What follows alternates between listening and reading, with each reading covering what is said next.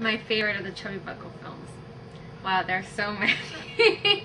I think, what was it, the Mummy?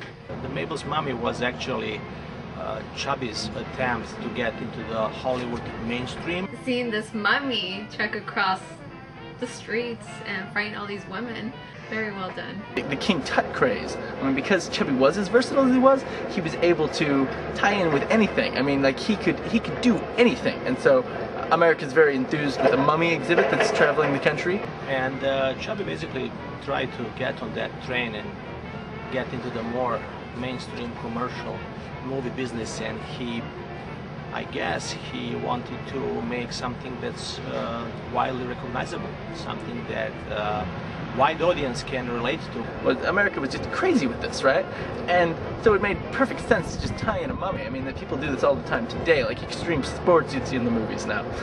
You know, anything that's going on in the headlines, you're gonna try to put. I don't think he's a sellout for doing that. I think he was a pioneer, if anything.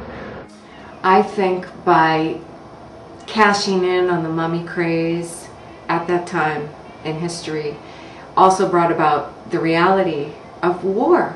Yeah, the war effort was very important to Chubby. He originally tried to enlist, but due to some health problems that he didn't realize he had, he wasn't able to enlist, and so he felt that he could still try and do his part as a upstanding citizen to entertain, and also I believe he spoke out at rallies for like war bonds and offered donations and things like that. And so obviously the war was very popular here at home, trying to know what was going on with our troops overseas.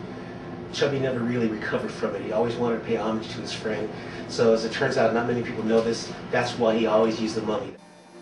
There was a lot of compassion in that film. A lot of compassion for that World War I veteran. I didn't know that his best friend was a vet.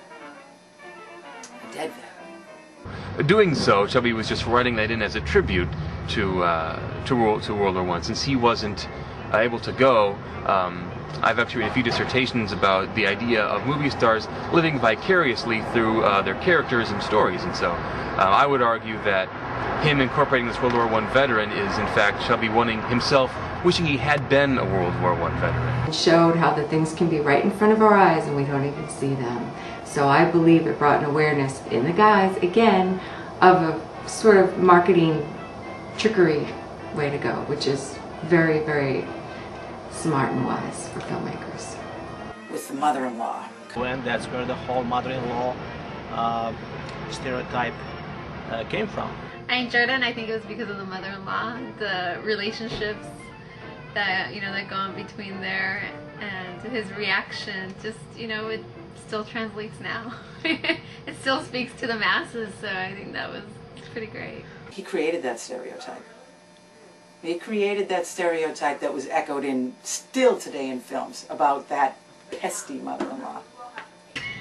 The effects were so well done. Man, he just knew how to reflect reality.